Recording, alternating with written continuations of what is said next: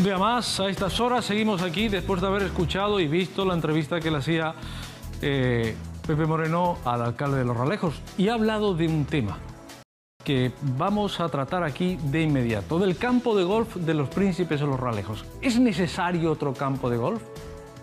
¿Qué viene a suponer un campo de golf? Ya sabemos lo que supone un campo de golf para los no entendidos, para los legos. Fernando Borrajo es Greenkeeper 2014, además es el Greenkeeper del Real Club de Golf, ¿no? Que este es el del Tacoronte. Sí, el de Tacoronte, el que hay en Tacoronte. Vale, eres, digamos, premio 2014. Sí, es un galardón, un premio es una honorífico que se realiza por parte de los mismos compañeros de toda España. Y bueno, cada año pues se da uno por una trayectoria más que... Vale. ¿Y el Greenkeeper lo que viene a hacer es a diseñar el campo, a mantener el campo, a qué? El Greenkeeper debía estar en la construcción con un equipo multidisciplinar, sí. Pero normalmente está para el mantenimiento. Preparar a los profesionales que van a mantener el campo, preparar el campo para competiciones, sí. y bueno, llevar el campo a los mejores niveles gastando lo mínimo. Bien. Eres Greenkeeper 2014, ¿significa que eres el mejor? ¿Fuiste el mejor en 2014, el más considerado? No, ya ¿El tío más te decía, experto? Enrique, que es más una trayectoria que un año determinado. Vale. Pues la trayectoria da para mucho, porque además eres ingeniero de montes. Forestal, he hecho también un máster de gestión medioambiental. ¿Es necesario un campo de golf, como los que vamos a ver aquí a continuación? Vamos a irlos poniendo, por aquí ya lo estoy poniendo. En Los Realejos, ¿conoces la zona de los Príncipes de la que se está hablando?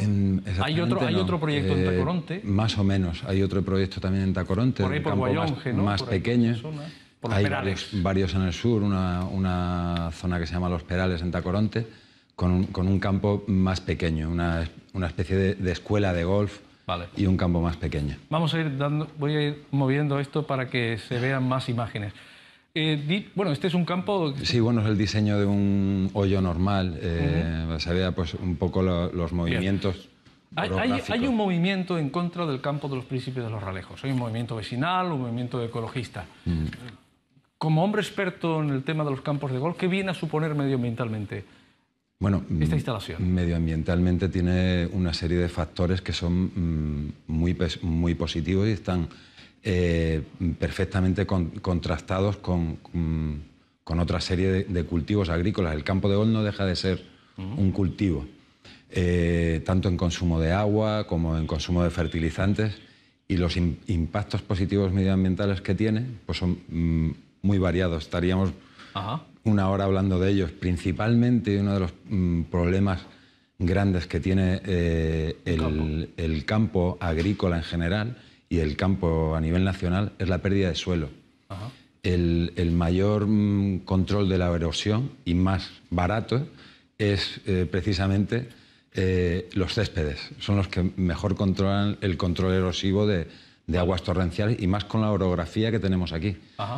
O sea, un campo de golf viene a facilitar, digamos, el anidamiento de aves. Más, ya te digo, principalmente el control de suelos, que es una pérdida importante en volumen. Y en agua sí gasta, ¿no? ¿Gastaría más que un campo de trigo, por ejemplo? Bueno, el trigo es más bien de secano. El problema no es que gaste más o menos. En un cultivo agrícola de regadío gastaría igual que una producción de algodón, que una producción de remolacha en regadío.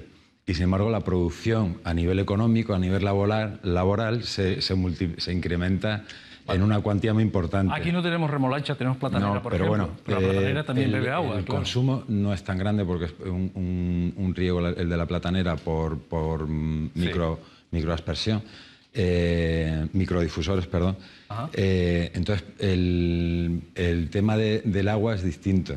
En cuanto a que nosotros podemos recurrir a aguas de mala calidad, como puede ser simplemente el consumo en Santa Cruz, a nivel humano, que va a una planta residual, como media consumimos 175 litros por día, lo cual equivale a 40.000 metros cúbicos al día, a nivel un poco alto, ¿no? Eso equivale al consumo de agua que regaría todos los campos de golf de todas las islas.